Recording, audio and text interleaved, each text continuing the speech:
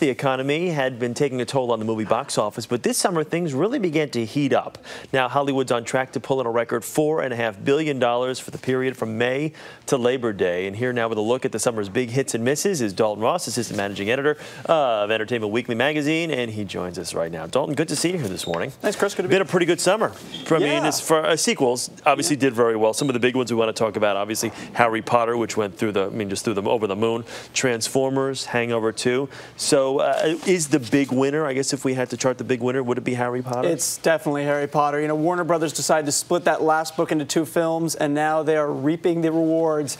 It was huge. It set every box office opening record, got to $1 billion worldwide in 19 days, also record. And most importantly, the movie was good. You know, a franchise like this, you want to stick the landing on the last film, and I think they really did. Transformers, not so much, right? All right, let's do I mean, R-rated comedies also did very well. Why was it such a good season for raunch? I mean, Bridesmaids, and again, The Hangover. And Horrible Bosses, too. I guess Lewd, Rude, and Crude still sells. You know, we knew The Hangover would do well. You have Bridesmaids, which was basically Hangover for women.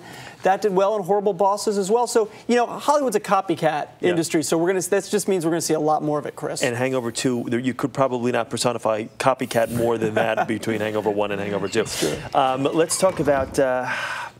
you know, I guess some of the A-list stars out there that we really thought would carry movies. I mean, you go back to The Hangover there, Bradley Cooper, who's not considered A-list, I think, in some circles, not like the A-list we're going to talk about.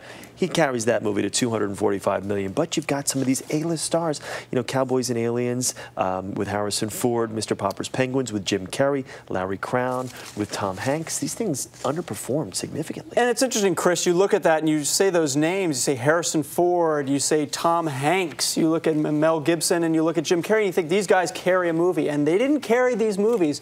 And so that raises the question, do people not go see movies now because of the star attached? Does that matter less, or are these stars just burning a little less bright?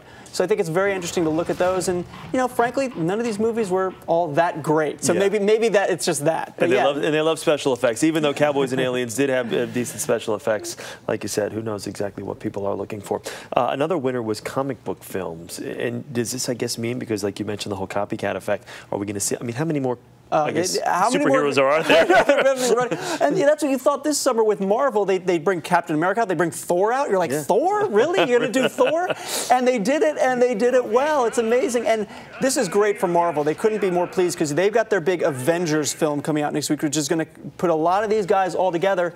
So this sets the table, the success of these films. Marvel has to be very excited.